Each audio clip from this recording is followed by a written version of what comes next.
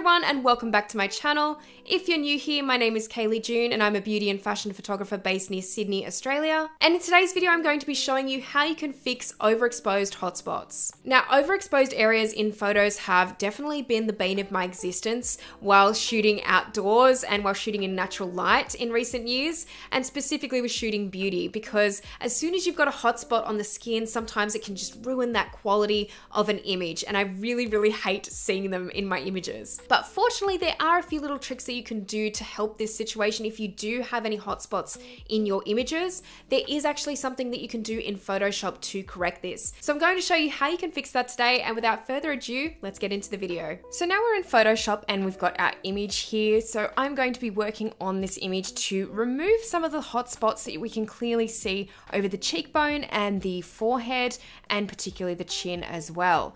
So a lot of the time you'll have images that are slightly overexposed, and you might be able to bring them back if they're shot in RAW to a relatively good point. However, sometimes when you've had a really off image, like you might have still been testing the light, but then you realize later it's actually a great image. It's just that you've got those hotspots in the image and you might not be able to bring it back enough with RAW processing.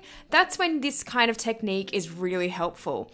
So looking at the cheek here, we can see that it is quite overexposed. There's really not a lot of detail there, and particularly on the chin here, I can't bring that back any further. So what I'm going to do is start working on it using frequency separation.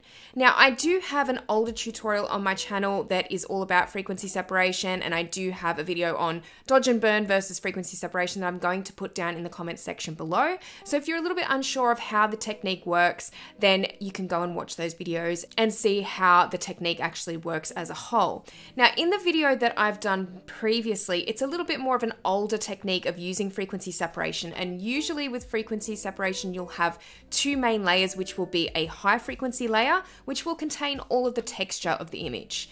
Then you'll have the low frequency layer, and this is going to contain the color of the image. So you're going to have those two different frequencies where most of the texture will be on the top layer and then the color of the image will be on the bottom layer. And I'm going to create a frequency separation group of layers so you can see exactly how it works and see how you can make these layers yourself. So first off, we're going to duplicate our background layer twice. So to do this, I'm just going to drag the background layer into the new layer button, which is just here.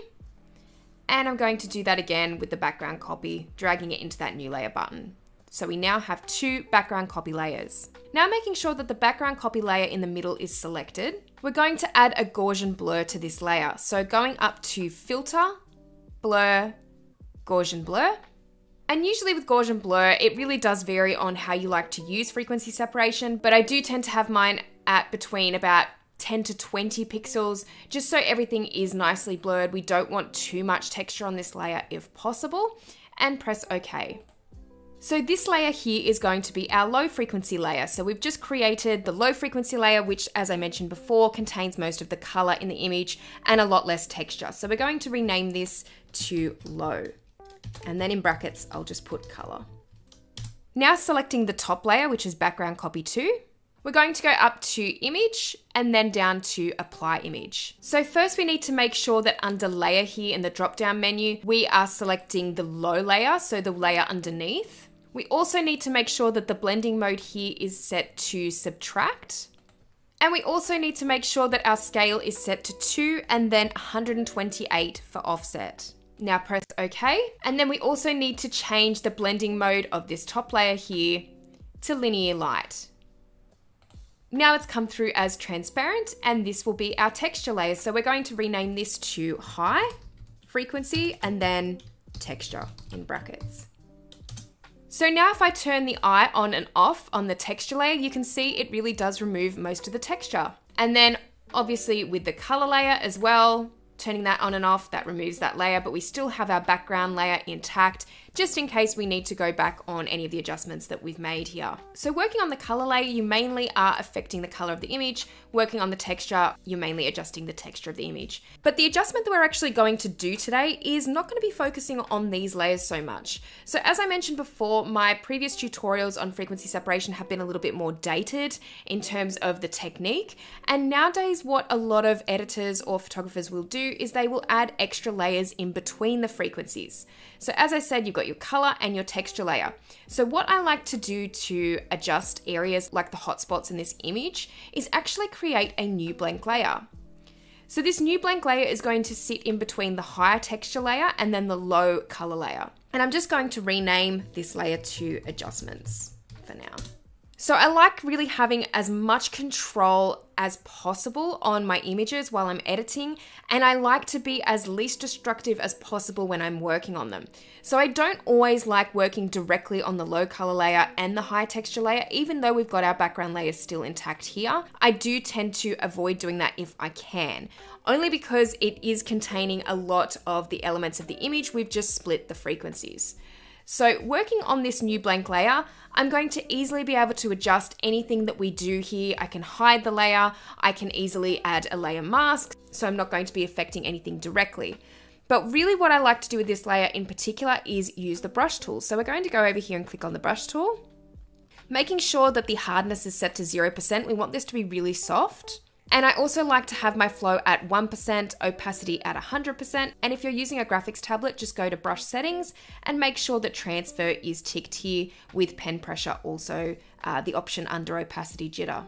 So making my brush size a little bit bigger as well, we're actually going to paint onto this adjustment layer in between the frequencies of the high and low. And we're going to paint over these areas here of the hotspots. So it's really just going to tone them down a little bit more. So to do this, I'm actually going to hold down Alt on the keyboard, and I'm going to pick a color of the skin tone that's kind of nearby. So you can see Alt or Option for a Mac is going to bring up the eyedropper tool. So we're going to select a skin tone color, say around about here, just nearby. It's going to have to be fairly light. And then I'm just going to softly paint in this area here. And you can keep selecting different colors by holding down Alt or Option on the keyboard. And that will just help you to get a bit more variation in tone for those areas of the hotspots. So if I actually just turn that layer on and off, you can see that that's made a really big difference to how that hotspot is looking. It's really toned it down a lot, and it's not the center of focus anymore on the model's face. So I'm going to continue just selecting color nearby from the skin tone and very gently running the brush over it, because you don't want to go too far with this. If I start painting a lot, you'll see that it starts to get very flat, so we don't want that. But this is the great thing about frequency separation and using it in this way, is that it's actually not affecting the texture of the skin at all by doing this. We are beneath the texture layer, which will really help while we add a little bit more color to this area of the hotspot. So I'm going to start up the top here as well. Still sort of selecting nearby colors just to tone down this part of the skin.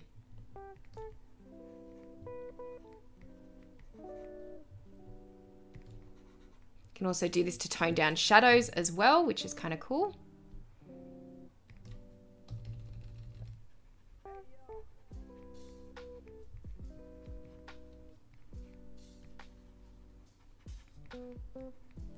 So as I said, really important not to go too far with this, but just enough so it really softens and tones down those overexposed bits. And now I'm going to work on the chin here as well. So again, just holding down Alt or Option for a Mac to get the eyedropper up and start selecting colors nearby and the skin tone.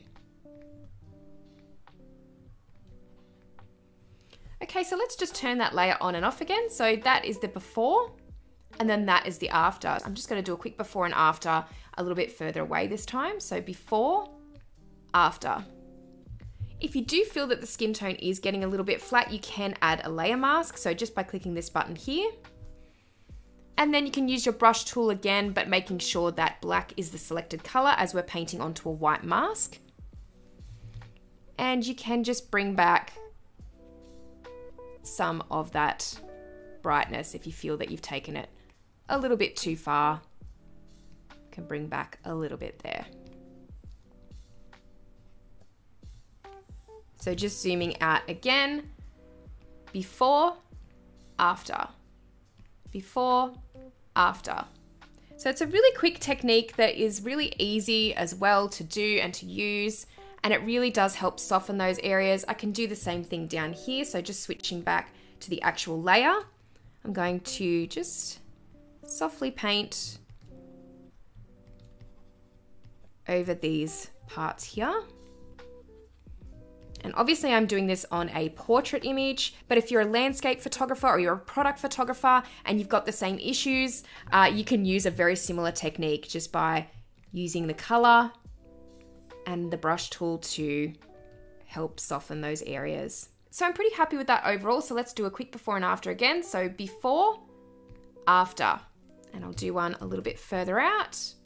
Before, after. So hopefully this technique in the tutorial today has helped you out with this particular problem that is quite common with photographers and retouchers. And let me know if you did give it a try and how it worked for you in the comments section below. Thank you so much for watching this video today, and let me know in the comments section below if you'd like to see more videos like this one. Please remember to give this video a like if you liked it, and remember to subscribe as well if you haven't already to my channel. I'll be posting a lot more tutorials like this one in future. But thank you all so much for watching this video, and I'll see you in the next one.